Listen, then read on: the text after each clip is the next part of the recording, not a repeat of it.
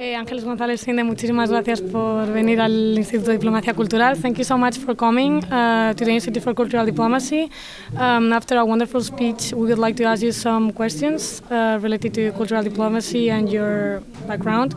First of all, I would like to ask you, in this time of crisis in Spain, how can we convince that it's still very important to invest in culture, and why, even though cuts are sometimes necessary, they should not be so hard in culture, and which part of the culture should we be investing more in Spain? What area of the culture needs more investment and can bring better results? Hello, thank you very much. Well, it's a very complicated and long question, and I will try to answer briefly. But it just seems to me that there's a very, very long tradition in Spain, in our country at least, and maybe in Mediterranean countries, but mostly in Spain. I don't know if because it's been a Catholic country or because oftentimes people who worked for culture have been seen as troublemakers, as people who would bring conflict about, and were very critical. But it seems that culture has not been considered really a very useful part of society. It's been used mostly as an ornament or as a decoration or as something minor that it's nice that we could live without in times of crisis. But that's not true, because time has proved that actually the investments in culture that other governments many centuries ago made are now what bring a lot of wealth into our country. For instance, the Prado Museum. You could not have the Prado Museum if those kings and queens many centuries ago had invested in the stock trade market instead of investing on Velázquez paintings or Bosco paintings or any other forms of culture. So really, it's culture that really stays with you after time, and it's really what later can bring other industries to flourish in Spain, such as tourism. But I would not like to link only culture to tourism, but I really think that we need to insist once and again in the importance of the economic value of culture. And in Europe particularly, today, it's mostly culture and knowledge that we could export to the world and that we could use to create jobs. It's the power of our creativity that will make jobs possible in this time of recession, and not heavy industry like it was before in the 70s or in the 80s. Those factories have long time ago gone to Asia, to other continents where they're much more competitive. So to insist in investing and protecting culture, I think it's very important also from a social and economic point of view. And which areas would be best than others, that's hard to say. I think cinema is just as important as theater, and I think opera, even though it might seem something that it's only a pleasure for minorities, for the elite, is just as important as artworks or avant-garde poetry. I think it's all a puzzle, and in this puzzle that culture is, all the pieces are just as important. So you really should not judge. I don't think it's for the government to judge what is more important. Is to judge what is more efficient and what is needed by those collectives, by those in cultural industries and creative industries. Is there any of these creative industries not taking too much in consideration, or more than which sector should be more? We should invest more. Is there any sector that you consider needs to have more support? Well, what I think is that we have to keep in mind that all the progresses that are made in culture are very fragile. And we have examples of countries that had a very strong and important film industry, like Mexico or Italy, and they went through crisis and they almost had no production for years and no protagonism in the international field.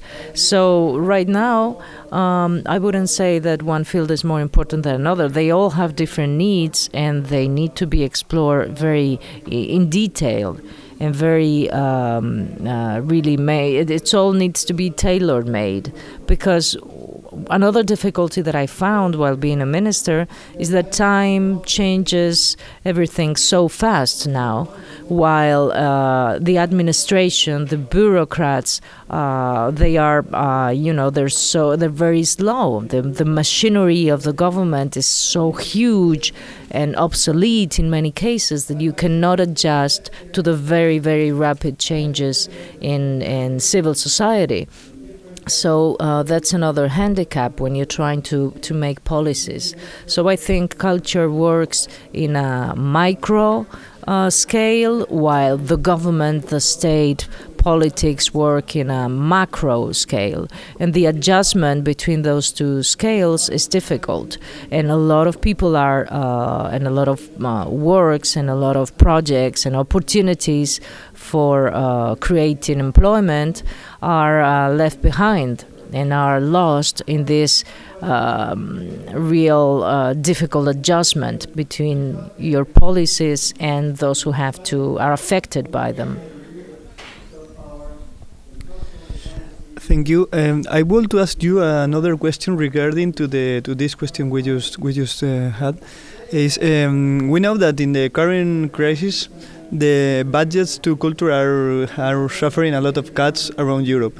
Then how can the culture obtain more money and fundraising to keep such as in the past? Can the culture, we can have a culture with quality without the fundraising from the states? Well, that's a very interesting debate, because in Spain we don't have, or in Europe in general, we don't have a very big tradition of private sponsoring of museums or of any of the arts or the creative industries.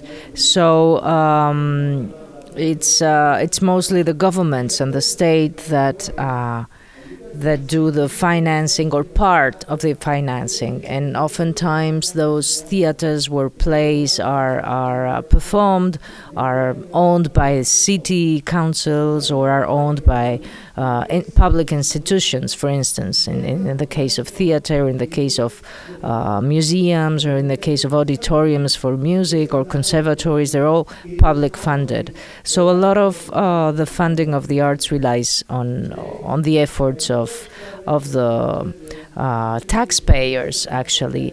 And I think that on the one hand that's good, because when I see how private institutions with their foundation spend their money, in Spain at least, of course they choose where to put the money. And in Spain they tend to be very, very conservative.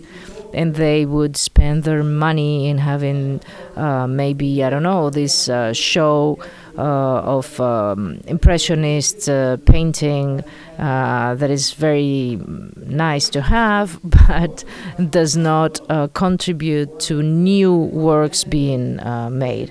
So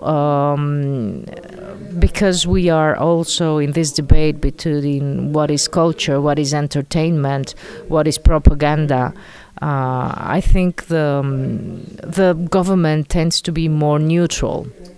And the government and cultural diplomacy, I think one very, very important issue that should be kept in mind for those who make those policies is that you should keep your hands off those who make culture and just be able to provide the means for creators to create and for distributors to distribute those cultural products, but not try to direct that. And private funding tends to direct and tends to award certain expressions of reality and others that not maybe that pleasant or that becoming, well, they would be left aside. And changing this main subject and changing from the crisis to the cultural diplomacy that we are here, we want to ask, what is your opinion about cultural diplomacy? What is cultural diplomacy for you? What is your experience with the cultural diplomacy? Well, my experience is that cultural diplomacy, it's important, but that we should beware of when it's manipulative, and we should, like Mark Donfried said today, we should be ready and willing to listen to other cultures as much as exporting our cultures. And that because culture is like a mirror that reflects reality and digests the contradictions of our society, it also is a very good mean to achieve other objectives, such as mediation, such as equality, gender equality, or race equality, or to spread democratic ideas. And I was giving the example before how in my experience in Spain, in my country, before we had the democracy in the 70s and we lived for 40 years under the regime of Franco. In that dictatorship, it was so important how the cultural diplomacy of democratic countries, such as Italy or France or Britain or Germany, who had their institutes, their cultural institutes open, and how they could, it was a realm of freedom, of democratic values, where you could learn something that was forbidden in your own country, and you could learn that other ways of living were possible, and it could really be important to foster, imagination and democratic imagination, because sometimes you cannot transform your reality if you are not capable of dreaming it before, of seeing it in your mind. So to provide those images of other more equal societies and where people live with dignity, and to have a precise idea of what dignity means and what progress means, which today I think we confuse progress with wealth, with being rich, with being a millionaire, with being a successful businessman. And I think progress has more to do with dignity for everyone. Then if you don't have those very clear images, it's more difficult that you can organize yourself, organize your community towards that goal. So there's very good examples of how cultural diplomacy can work in times of conflict. And I remember one very impressive speech that the ex-mayor of Medellin in Colombia gave us, how they transformed the very, very violent city of Medellin through the building of libraries, public libraries, and schools of music for children, and how that would be part of the life of a small community, a small barrio or neighborhood, and how violence would be eradicated because they wanted to respect something that they realized was good for them, and respect the, children with their violins or their instruments, walking through the streets that had been very dangerous up until a few months before the school was open. So there's very good examples of how culture can transform a city or a town, or bring people to debate ideas in a field that is not maybe as flammable, as passionate as when you're discussing politics, no? Okay, thank you very much, Ángeles González-Sinde. Muchas gracias por estar con nosotros and for coming to the Institute for Cultural Diplomacy, and we hope to receive you here soon. Thank you, and I hope you have a very good rest of the week.